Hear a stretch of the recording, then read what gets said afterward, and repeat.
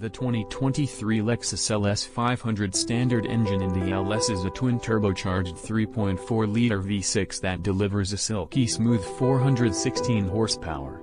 It sounds refined and powerful while under heavy throttle but hushed when cruising.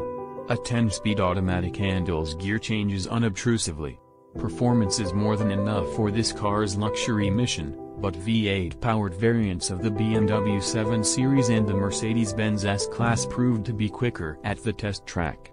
Models badged LS500H feature a hybrid powertrain that uses a 3.5-liter V6 and two electric motors to make 354 horsepower.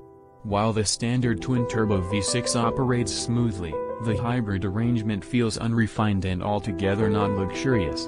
The engine sounds raspy and coarse, and the transmission, a mashup of a continuously variable automatic transmission, CVT, and a regular 4-speed automatic, steps through preset gear ratios with all the crispness of a soggy cornflake. A combination of flowing lines, intricately patterned fabrics, and rich leather upholstery fills the cabin of the LS, but the interior design isn't cohesive.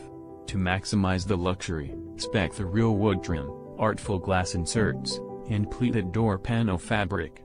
Passenger space is generous for 4 adults. Adding a 5th person in the standard 3-across rear bench would deny passengers a true luxury experience, so we recommend selecting the optional rear bucket seats. The rear seatbacks are fixed, so bulky cargo items may not easily fit in the LS.